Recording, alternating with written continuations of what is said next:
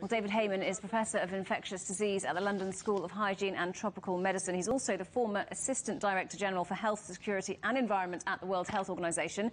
Welcome to the programme, Professor Heymann. So just how worried should we be about this?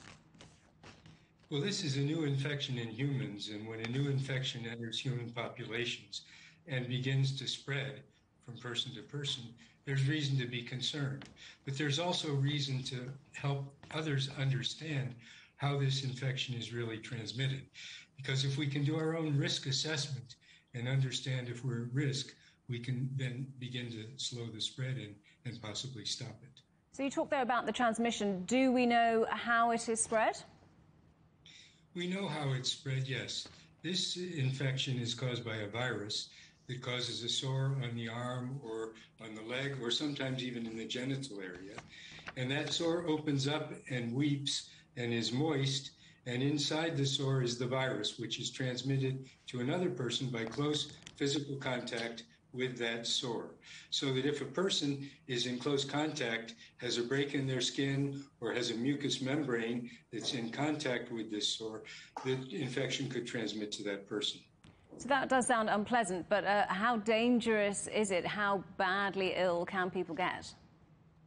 Well, people usually have a very scant rash, maybe one or two pox, they're called pox, lesions, on the skin somewhere, but others can have a more generalized infection, can have fever and have flu symptoms. And occasionally, occasionally, there is a fatal case. But this is not common with this strain of the monkeypox virus, but the strain that's present in Central Africa is very lethal and can cause 10% of people to die, 10% who have infection. So we're seeing this sudden upsurge in cases. Why do you think we're seeing that now?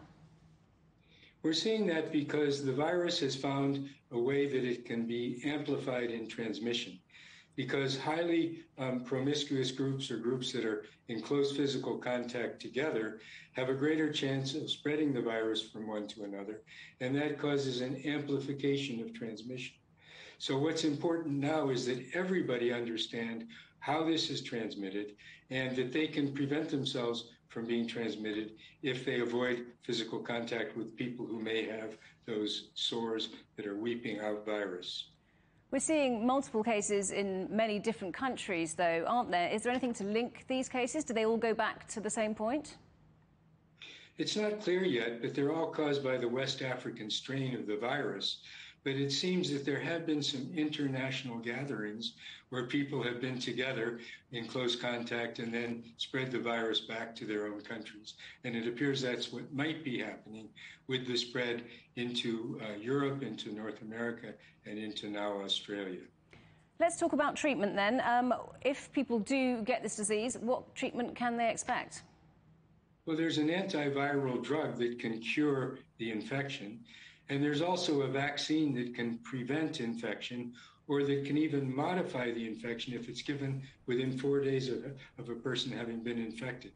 With both the virus vaccine and the antiviral drug are in short supply. They've not been produced in quantities sufficient to be used at this point. But the good news is that just by taking the necessary precautions, not having close contact, if it's a sexual contact, then being sure that there is protection, this virus will not transmit. And some governments have been ordering thousands of doses of smallpox vaccines, which can be used to treat monkeypox. So are there fears that cases of it could multiply exponentially? There are fears that this will increase in transmission exponentially, and it could then spread into other portions of the population as well.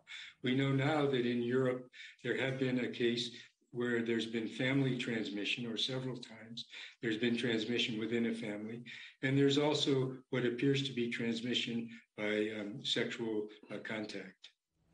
Okay, Professor David Heymann from the London School of Hygiene and Tropical Medicine, thank you very much indeed for talking to us today.